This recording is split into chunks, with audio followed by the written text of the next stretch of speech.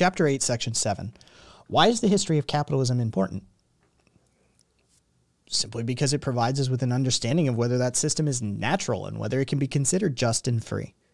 If the system was created by violence, state action, and other unjust means, then the apparent freedom which we currently face within it is a fraud. A fraud masking unnecessary and harmful relations of domination, oppression, and exploitation. Moreover, by seeing how capitalist relationships were viewed by the first generation of wage slaves reminds us that just because many people have adjusted to this regime and consider it normal or even natural, it's nothing of the kind. Murray Rothbard is well aware of the importance of history.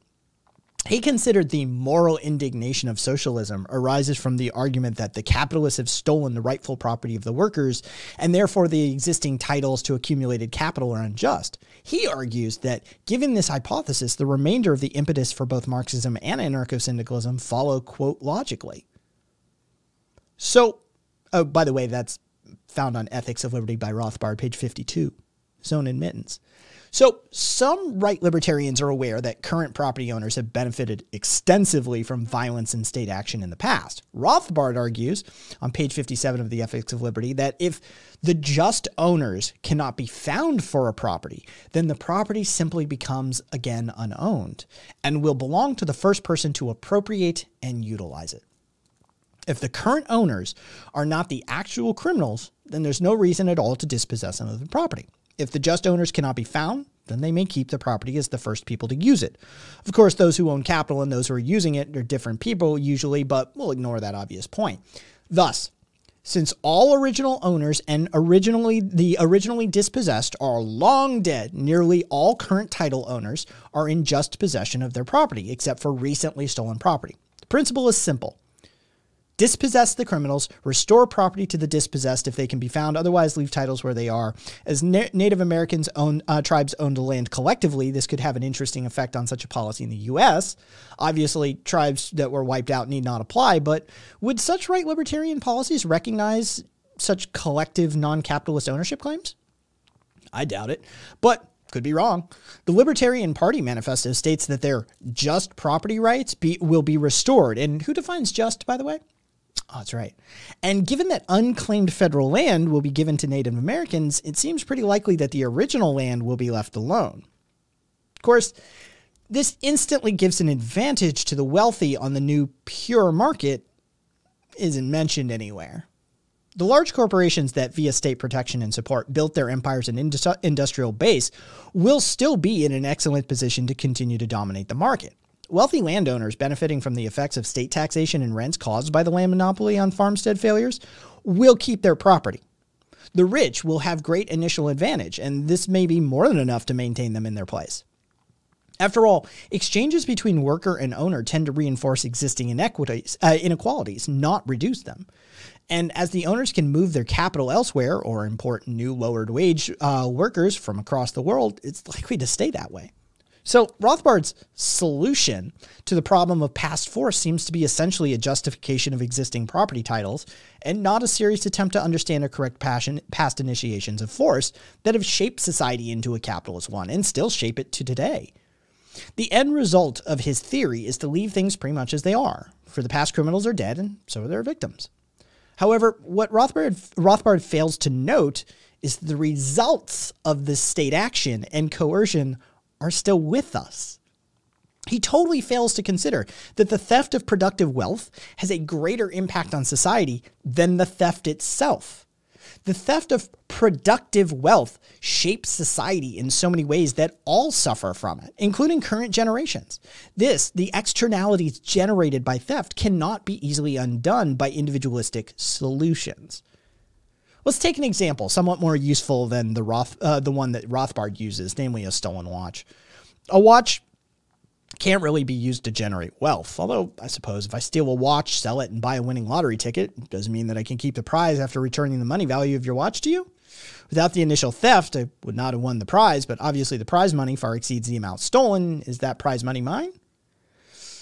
Let's take a tool of production rather than a watch.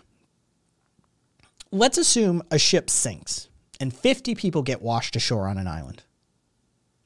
One woman has the foresight to take a knife from the ship and falls unconscious on the beach.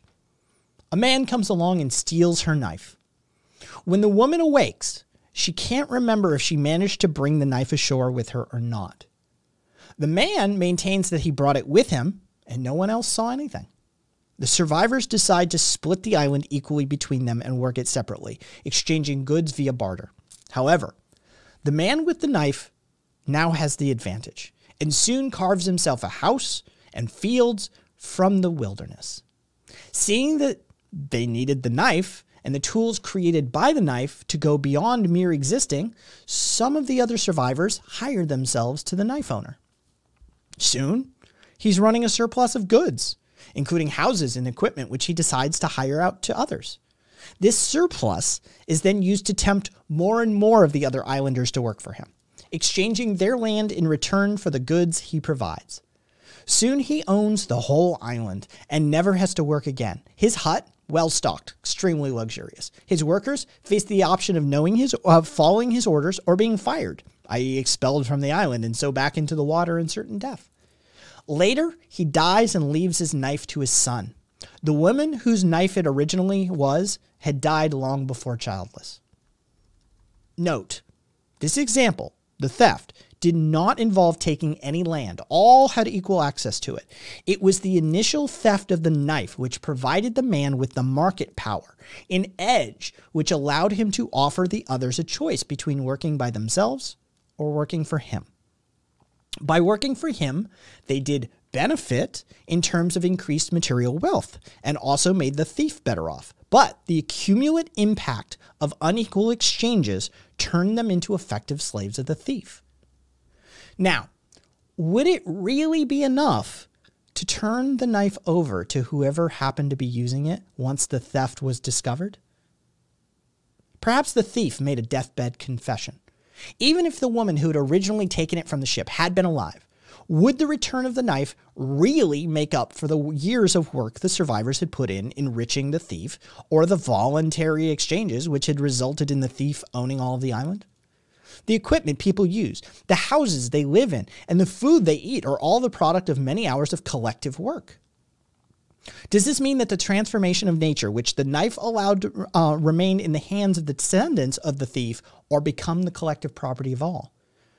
Would dividing it equally between all be fair? Not everyone worked equally hard to produce it. So we have a problem. The result of the initial theft is far greater than the theft considered in isolation due to the productive nature of what was stolen. In other words, what Rothbard ignores in his attempt to undermine anarchist use of history is that when the property stolen is of a productive nature, the accumulative effect of its use is such as to affect all of society. Productive assets produce new property, new values, create new balance of class forces, new income, wealth inequalities, and so on. It's because of this dynamic nature of production in human life. When the theft is such that it creates accumulative effects after the initial act, it's hardly enough to say that it does not really matter anymore. If a nobleman invests in a capitalist firm with the tribute he exacted from his peasants, then, once the firm starts doing well, sells the land to the peasants and uses that money to expand his capitalist holdings, does that really make everything all right? Does not the crime transmit with the cash? After all, the factory would not exist without the prior exploitation of the peasants. In the case of actually existing capitalism, born as it was of extensive coercive acts, the resultant of these acts have come to shape the whole society. For example, the theft of common land plus the enforcement of property rights, the land monopoly, to vast estates owned by the aristocracy ensured that working people had no option to sell their labor to the capitalists, rural or urban. The terms of these contracts reflected the weak position of the workers, and so capitalists extracted surplus value from workers and used it to consolidate their market position and economic power. Similarly, the effect of mercantilist policies and protectionism was to enrich the capitalists at the expense of workers and allow them to build industrial empires. The cumulative effect of these acts of a violation of a free market was to create a class society wherein most people consent to be wage slaves and enrich the few, while those who suffered the impositions are long gone and the results of the specific acts have multiplied and magnified well beyond their initial form. And we're still living with them. In other words, the initial acts of coercion have been transmitted and transformed by collective activity, wage labor, into society-wide effects. Rothbard argues, in the situation where the descendants or others of those who initially tilled the soil and their aggressors, or, quote, or those who purchased their claims, still extract tribute from the modern tillers, that is the case of continuing aggression against the true owners. This means that the land titles should be transferred to the peasants without compensation to the monopoly landlords. But what he fails to note is that the extracted tribute could have been used to invest in industry and transform society. Why ignore what the tribute has been used for? Does stolen property not remain stolen property after it's been transferred to another? And if the stolen property is used to create a society in which one class has to sell their liberty to another, then surely any surplus coming from those exchanges are also stolen, as it was generated directly and indirectly by that theft. Yes, anarchists agree with Rothbard. Peasants should take the land they use, but which is owned by another. But this logic can equally be applied to capitalism. Workers are still living with the effects of past initiations of force, and capitalists still exact tribute from workers due to the unequal bargaining powers within the labor market that's created. The labor market, after all, was created by state action, directly or indirectly, and is maintained by state action to protect property rights and the new initiations of force by working people. The cumulative effects of stealing productive resources has been to increase the economic power of one class compared to another. As the victims of these past abuses are long gone and attempts to find their descendants meaningless because of the generalized effects of the thefts in question, anarchists feel we're justified in demanding the expropriation of the expropriators.